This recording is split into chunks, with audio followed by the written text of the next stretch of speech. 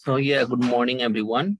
Today I'm going to talk of the story "Civil Peace" by Chinua Achebe. Yeah, it's me, just Rameswar Thakur.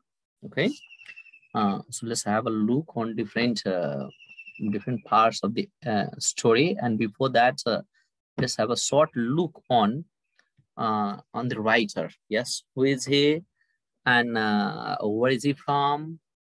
Then what is his writing style? Yes, we'll talk of them. So Chinua Achebe, yes, he was born on 16th November.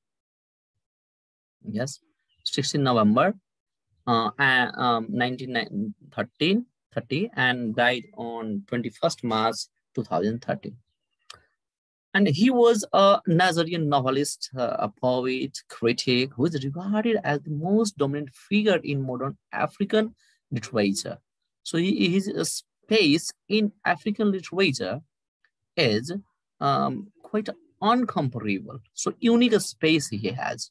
Okay, and one of his novels, Things Fall Apart, that was published in 1958, occupies a pivotal space in African literature, remains the most widely studied, taught, and read African novel. Yes, and in this novel he has described, the period before before the Europeans came to Nigeria.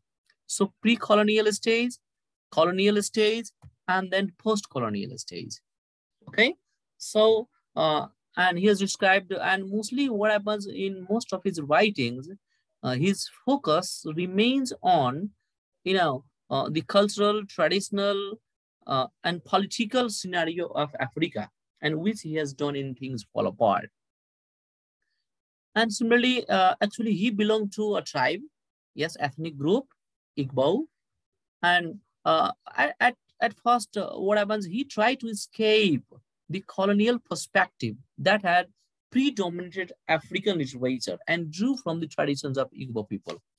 And when African came to Nigeria, they wanted to spread their culture, traditions, especially Christianity, and Igbo. Chino attempt was to escape the African literature from the influence of, Christianity. Okay, and the class of Western and African values to create a uniquely African voice. So he worked for the African identity in African literature. And what happened in 1967? 1967, there was one war started in Africa. Sorry, African country, Nigeria.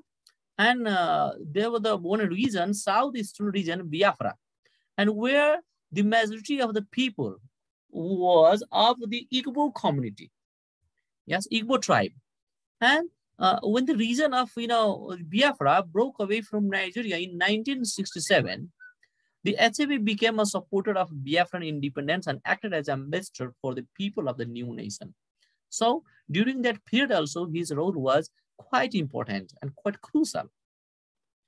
The Nigerian Civil War ravaged the populace, and as starvation, violence took its toll.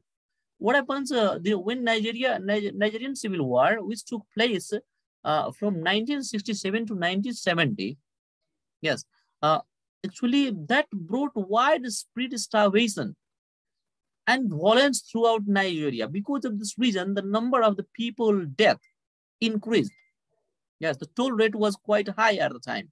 And in the situation of the panics, or in that panic situation, Achebe, he requested the European countries or the people of Europe and Africa to support the people of Nigeria who are dying of starvation and violence. Similarly, when the Nigerian government retook the region in 1970, because Igbo community or Igbo or the war of Biafra ended in 1970, and the government again took that region. And At the time, he involved himself in political parties, but soon became disillusioned by the frustration from over the corruption and elitism he witnessed.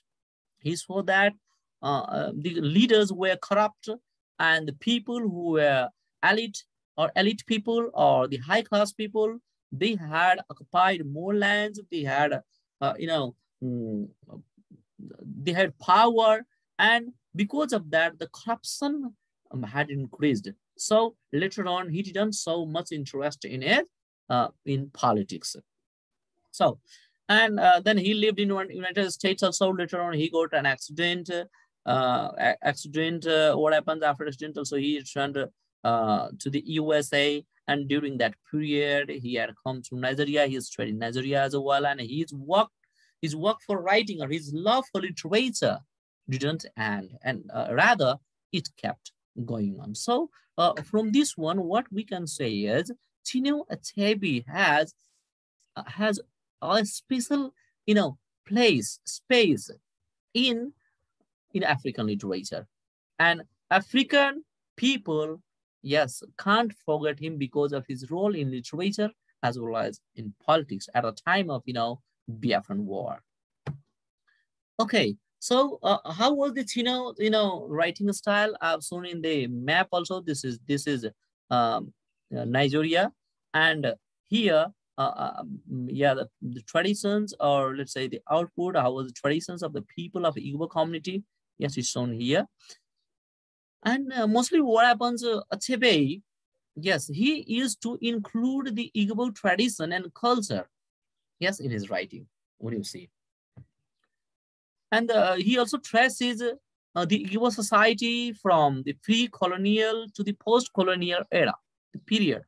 And his focus mostly goes on the clash between the Western and traditional African values in his writing. Mostly when you read his writings, his compositions, or his novels or stories, yes, he has tried to show the conflict or clash between the Western and traditional, African values.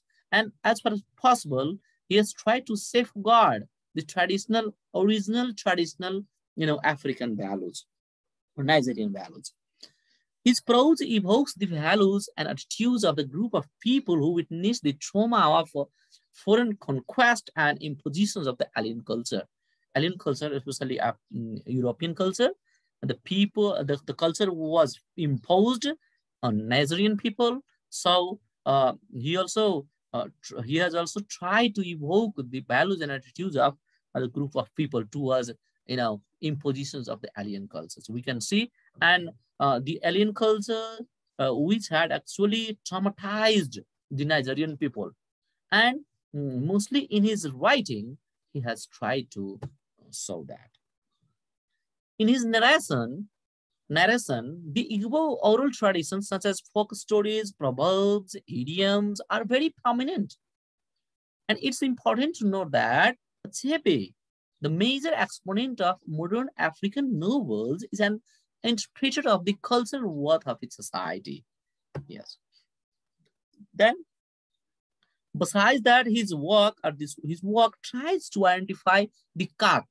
Calque, actually, this is the technique in which what happens, any loan word or a foreign word or alien word related to other cultures, other language, that is mostly translated. Okay, and mostly in most of his writings, what you can say is, though he has written in English, but he has tried to include English word. So that is called appropriation actually. English word here, he has written here using English word, but he has used some local dialects also, the words or phrases from his own local languages. Yes, such as in Civil Peace also. Civil Peace is written in English, but he has to use some typical,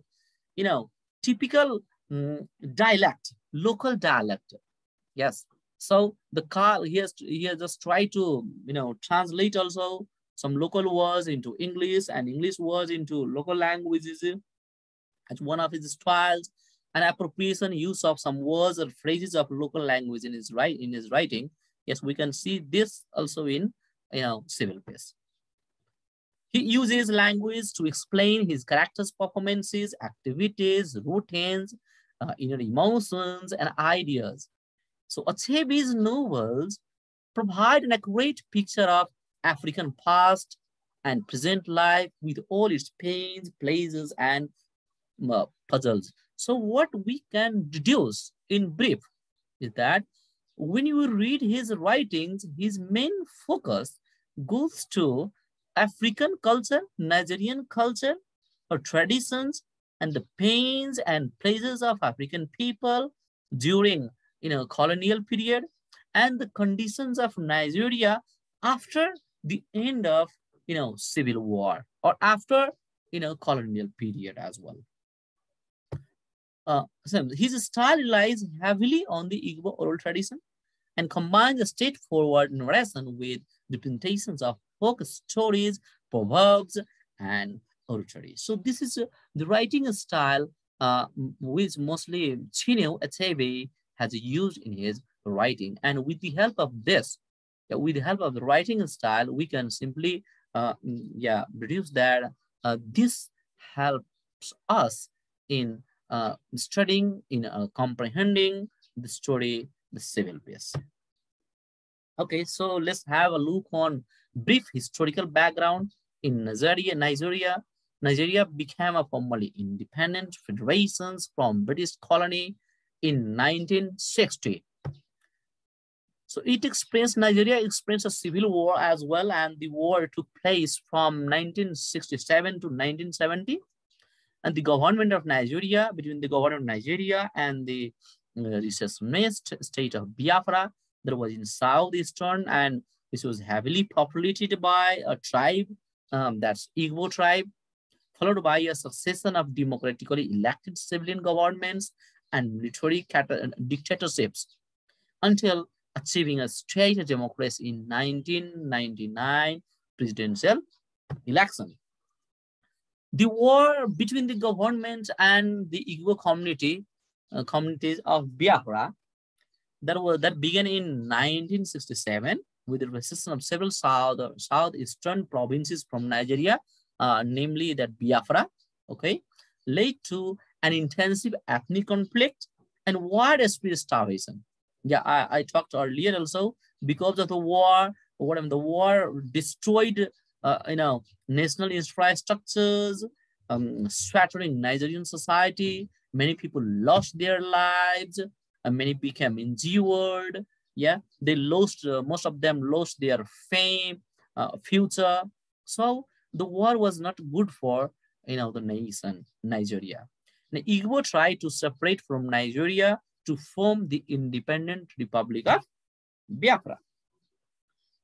The conflict resulted from political, economic, ethnic, cultural, and religious tensions at the time. So we will talk of the setting of a civil peace. Yeah, you can see the photo, yes, of Nigeria at the time, okay? And here, the setting of the civil peace, actually the setting, the time of this story is the aftermath of the Nigerian Civil War. Yes, Nigerian Civil War took place from 1967 to 1970, and this story is set in the aftermath of Nigerian Civil War, 1971. Similarly, this also relates with the Enugu. Enugu was the former capital of Biafra when Biafra was separated from Nigeria in 1967. Okay, Eastern Nigeria and this surrounding countryside.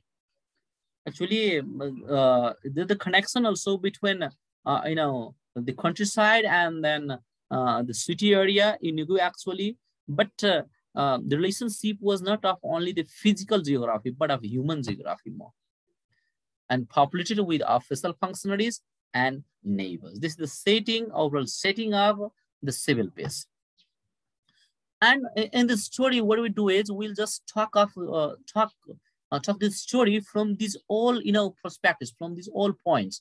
We'll talk of protagonist, we'll talk of the characters also. As we talked right now, setting, we'll talk of antagonist also.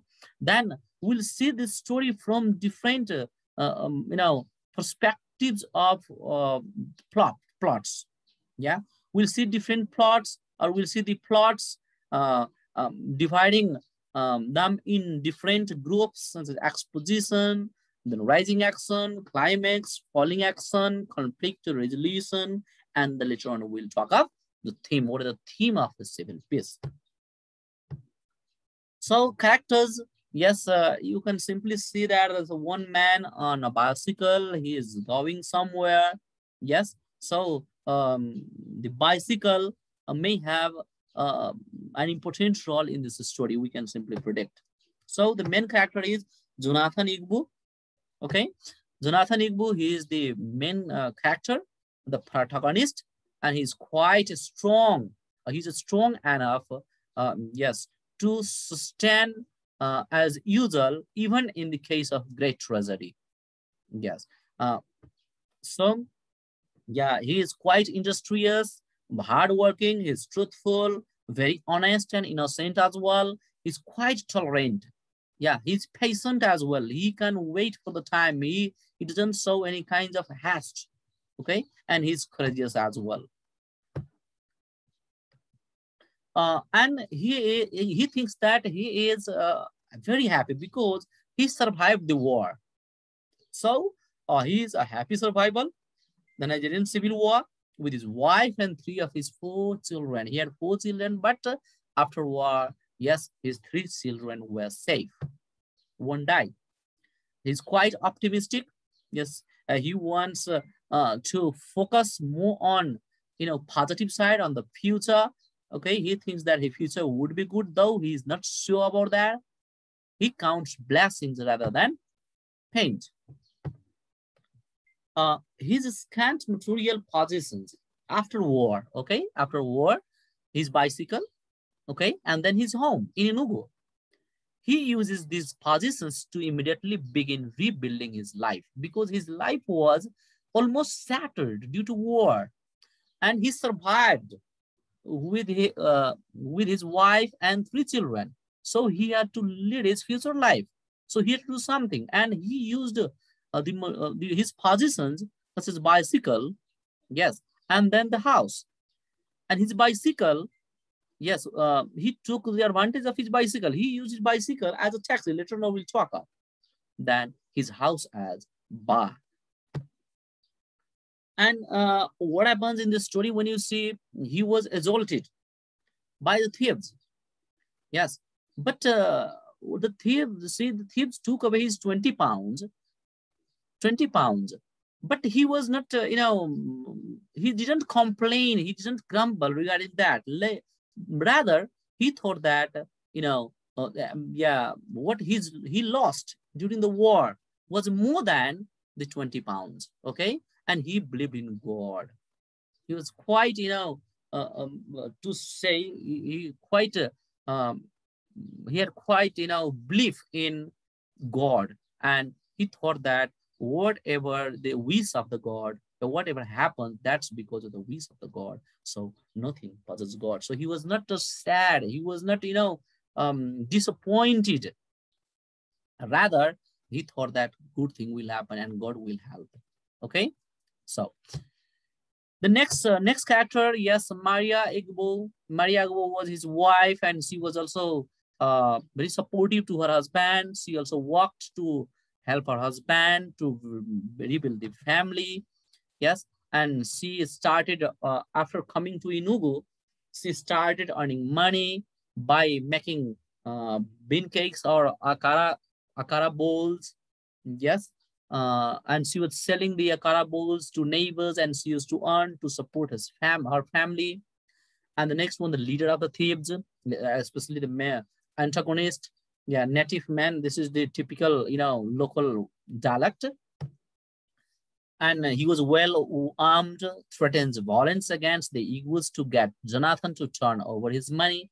Actually, he was the leader of the thieves who had come to his house, who knocked at the door on the day or the night of the day when he had got his ex gratia, 20 pounds as ex gratia. Yes.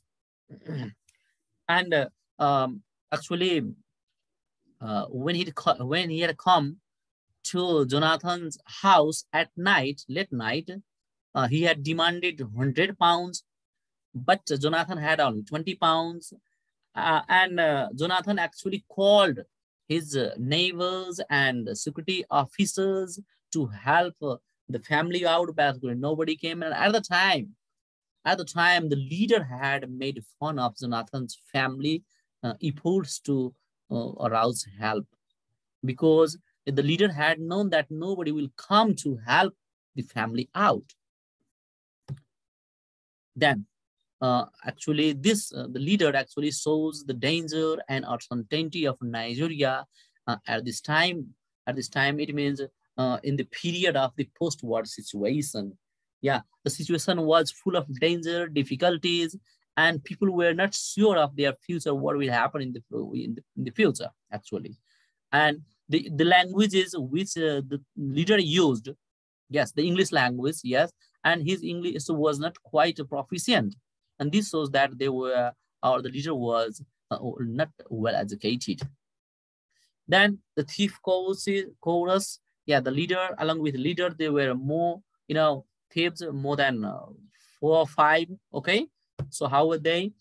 They were loyal to the leader. They used to obey what the leader used to tell them and request the leader to search the house when Jonathan agrees to give only 20 pounds instead of 100. Jonathan was demanded 100 pounds, but he said that he had just 20 pounds. And then at the time, the other thieves also told the leader to go inside and search, thinking that Jonathan may have more amount of money than he said. Okay. And the next one, the army officer. The army officer actually during the war period, the army officer or Jonathan was told to give his bicycle so that bicycle could be used in the war. But what happens? Jonathan, he bribed the army officer. Yes, he bribed the army officer, so his bike was safe, and he had buried later on so that nobody would take his bike away. And the army officer actually represents the untrustworthy and incompetent authority in this disreputable act. The toes peeping out of one blue and one brown canvas suit with the 2 stars of his rank. The army officer say, during that period, the army officer, actually, they were not, trustworthy. They took bribe from, from other commoners, actually, at the time. And one example, the one army, yes, he took bribe so that he didn't take, Jonathan's bike, Jonathan's bicycle. That had a certain lack of grip or firmness in his manner. Yes. The next one, robbery victim. Robbery victim, he was one of the victims whom, Jonathan saw that his 20 pounds was robbed by, the criminals. Yes, robbed 20 pounds by a violent criminal. And then from the robbery victim, Jonathan had learned that he had to take great care of his, 20 pounds. But unfortunately, what happened to that 20 pound was also robbed. Serves as a foil to Jonathan, both in terms of his carelessness and public displays. So these are the main characters in the story. Yes, and in the story there are 3 children of Jonathan also. Now let's talk of the main plots. Yes, what happened in the story? Jonathan, a survival of the Nigerian civil war, along with his wife and 3 of his 4 children, considered himself extraordinarily lucky. He thinks that he is extraordinarily lucky because he survived the war despite destructions of physical infrastructures, despite the death of many people during the war, and many of them had got their hands or legs amputated or any parts of the bodies amputated, but he was safe. He was safe with his wife and 3 of his 4 children. So he thought that he was extraordinarily lucky. He had come out of the war with 5 inestimable blessings. He thought that he survived the war, and he got 5 blessings.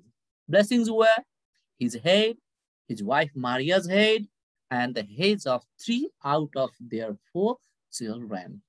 And he also had thought that 2 miracles took place to him. That was one, his old bicycle, for which he had bribed the £2 to an army officer, and which he buried during the war to ensure it wouldn't be stolen. And the next one was his old house in Enugu. He used the bicycle as a taxi for ferrying camp officers and their families across the 4-mile stretch to the nearest tar road to earn a small pile of Biafran money. So he has used the bicycle, yes, as a taxi, and he used to earn from there. Not only that, after he laid to Enugu, he found his still standing home. Another miracle, that was one miracle was bicycle, another miracle his home. Yeah, these two were safe despite the destruction of the war. Built with mud blocks. The doors and windows were missing, and 5 seats of the roof as well. So the house was not in proper condition to live in. And then he got a very poor or destitute carpenter, and the carpenter had just one hammer, blunt plane, a few bent and rusty nails in his toolbox, a tool bag to repair the house. He repaired the house for the 5 Nigerian shillings. So see, the people who were skillful, their condition was also like this. Yes, after post-war, they didn't have a required number of the tools with them so that they could work and earn money. Then his children too helped him to run the family or to earn money. His children picked mangoes near the military cemetery and sold them to soldiers' wives for a few pennies. Yes, apart from that, his wife also helped him. His wife started making breakfast, akara bowls for neighbors, and Jonathan also, what did he do? He also worked. He also started, buying palm wine from the shops, and he used to mix, water in that, and then he used to sell. So he had changed his home in the form of a bar where soldiers and other people used to come and drink wine. So in this way, they were earning money. So next one, what happened? He had some, rival money, and then he went to the treasury to get that exchanged. And what was the treasury had given him £20 as reward. Yes, that's called, ex gratia. Okay, and he struggled a lot for that. He for 5 days he endlessly scuffles in the queues and counter queues, standing in the sun. And after that, he got £20 at ex gratia, or that's turning the rebel money in. Yes, so he got that award, £20. But what happened?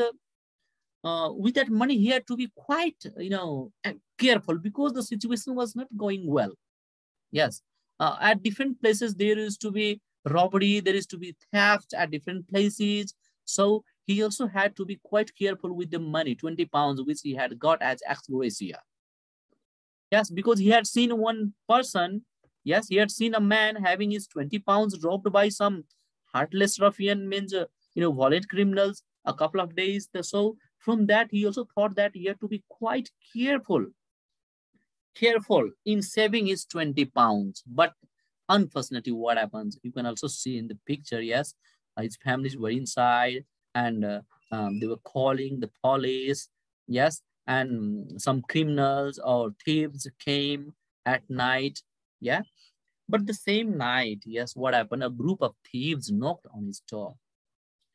The family was quite frightened and polite with terror. They cried for help. They called the police. They called their neighbors.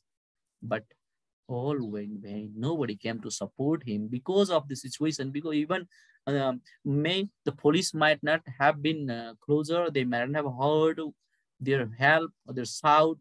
but the neighbors may have heard, but the neighbors, yes, the neighbors, they also might be, afraid of the thieves, afraid of the robbers. So they didn't appear, they didn't come to help them. The thieves then mocked them, crying out even louder to indicate how helpless the family was. So this also indicates the situation after post-war in Nigeria. The thief later demanded 100 pounds, promising not to hurt Jonathan or his family if he cooperated. Yes, the thief demanded 100 pounds, but actually he didn't have 100 pounds, he had just 20 pounds. So Jonathan requested that he had just 20 pounds. Yes, but other, thieves who were with the leader, they said that Jonathan may have more than 100 pounds. So they wished to go inside and search his house to find more. But Jonathan requested them that if they found 100 rupees, so they are ready to be sought. Yes, this shows that he was quite honest. Yeah, he was quite truthful. Yes. What happens? He gave 20 pounds to the leader, and the leader went away, or the thieves went away. The next morning, what happened? Jonathan and his family were back at work as the neighbors arrived to sympathize. Next morning, his neighbors came to ask what happened, and he came to sympathize. Just, oh, this is the situation, so what to do? Yeah, robots come and then they rob the property away. Okay, so Jonathan explained to his neighbors that the reward money couldn't compare to what he lost in the war, saying nothing puzzles God, nothing puzzles God. So he said that more things were lost in the war. He lost many things in the war. He lost his son in the war. Yes, he lost, he lost, but he was not sorry for the money because there was nothing for him. And he says that, hey, whatever happens, that happens due to God, on the wish of the God. So nothing puzzles God. Yes, I will complain now, but God is watching. God is watching over there. So this is the overall same, the plots or different events in the story. Now, I have tried to show these all events, yes, in these pictures, okay, and so Achebe, civil peace, okay. Here you can see that, Nigeria faced a civil war, yes, in the 1970s, okay. The town of Enugu was poverty-stricken, and Jonathan is happy that his wife, and 3 of his 4 children survived the war. Yes, and luckily, yes, his house and his bicycle, yes, these 2 were safe. Then here the rising action, you see here, Jonathan and his family work hard to earn their living, selling akara bowls, palm wine. After he was waited in the queues for 5 days, he got the ex gratia of 20 pounds. Yes, rising actions. Similarly, the climax was that the thieves had come to his house on the same night when he had got 20 pounds as ex gratia. Yes, though the thieves thought that he was rich, but he was not rich, and he had just 20 pounds. And the following action, he gave 20 pounds. He was ready to give 20 pounds, which he had with him. Yes, and then the thieves left the Igbo's family unharmed after getting 20 pounds. And the resolution was that the next morning his neighbors had come. Yes or no? So let's see the plot diagram of the story, the whole story. We'll talk of the exposition. An exposition of what happened. An extraordinary lucky, happy survival. Jonathan, yes, with his family, his bike, his old house in Enugu. The rising action uses his bicycle as a taxi to earn money. Goes back home. Then he opens a bar for the soldiers here in this tree. Also, he gets a carpenter to repair his house, and he gets the award of 20 pounds as ex gratia for turning in the rebel money. Okay, rising action, and the climax was that he had seen a man yes, who was robbed. His 20 pounds was robbed, and he had none. He knew that he had to be quite careful with his money, 20 pounds. Then on the same night, that he hears a knock on the door, yes, and the thieves threatened to kill him if he didn't give the money. Then following action, thieves take 20 pounds away, yes, and they didn't do any harm to the family. They took 20 pounds and go away, leaving the family safe. The resolution, Jonathan doesn't care about the robbed money, but concentrates on his work ethic. Okay, so I have just tried to divide the entire story, civil case, yes, in these three, categories. Let's see what's the theme of this story then, what we can learn, or what a person can learn from this story. Okay, the theme, that nothing puzzles God as God is omnipotent. Yes, Jonathan frequently he says that, yes, God is omnipotent. God is, omnipresent. So whatever happens, everything happens or takes place on the wish of God. So he leaves everything to God. And he says that, yes, nothing puzzles God. Yes, because God is watching. The post-war period is also full of difficulties and crimes throughout, though it gives hopes to the survival. Yes, Jonathan, when you see Jonathan, he hopes, he's quite optimistic, though he thinks the current situation is uncertain, but still he hopes that something good will happen in the future. He can manage his family.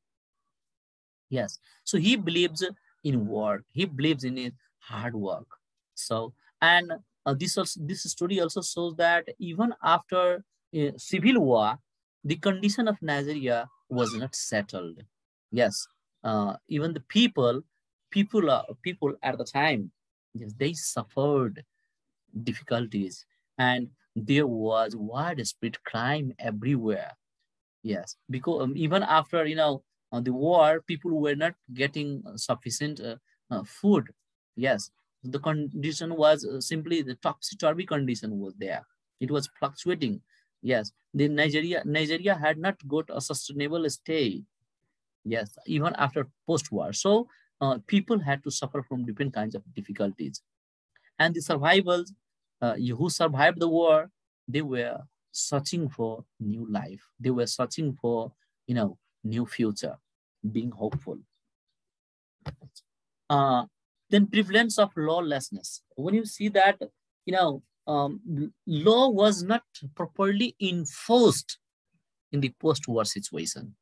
Yes, some of them were stealing, some of them were killing people even after that, some of them were looting, yes, other properties, and security officers, they were not helping the people, they were not working for the justice, even the institutions for justice, they were not, or security, they were not working properly.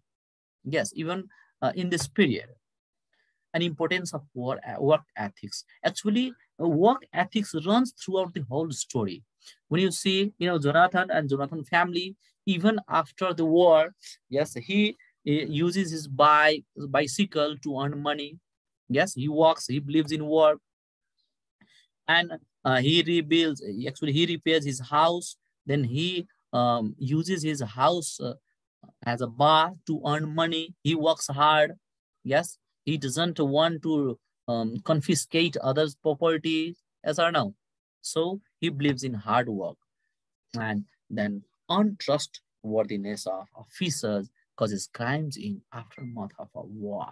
So mostly what happens, even when you see the story, when you remember the event of the army officer who had taken bribe from him, yes, that also shows that, even in war, army officers were not trustworthy.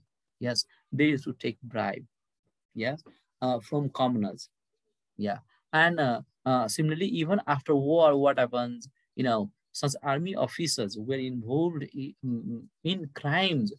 Yes, and when you see that the main job of the security forces was to protect the human, the locals, but See, when the thieves came to his door, Jonathan's door, yes, he cried for help, but no security man or no policeman came to assist him.